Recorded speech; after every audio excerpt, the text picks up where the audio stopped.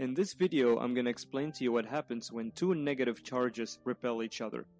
The question basically says, when two electrons come close to each other, how does this electron know the other one is there to be able to move away from it? Remember, this is not a collision. They don't hit each other. So what happens? I'll answer this question by referring to quantum field theory, a simplified version of it.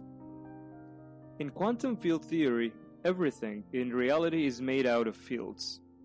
An easy example of a field is like a temperature field.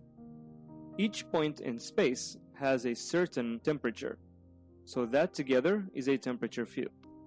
There are also quantum fields, electron field, photon field, Higgs field, etc.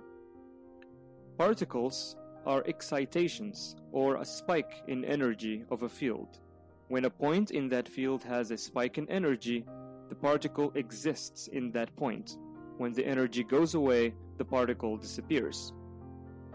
Some fields are also capable of interacting with each other. They affect each other. For example, the electron field affects the photon field. So what happens when two electrons come near to each other? Electrons affect the photon field like I mentioned. When two are close to each other, an energy spike happens in the photon field.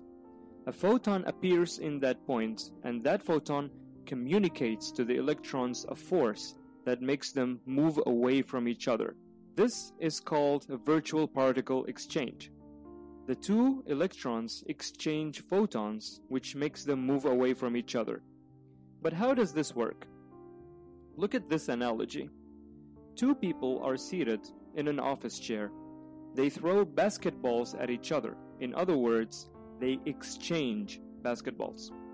When they catch the basketball, they will move away from each other just by the force of the basketball thrown.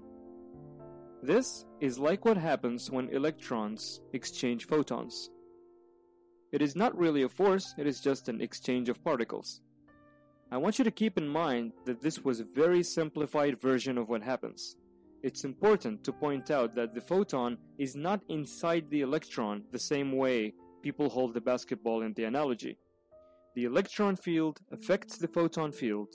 The photon appears and communicates this force or exchange of repulsion.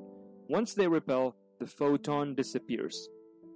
If you think this is strange or crazy, welcome to quantum physics.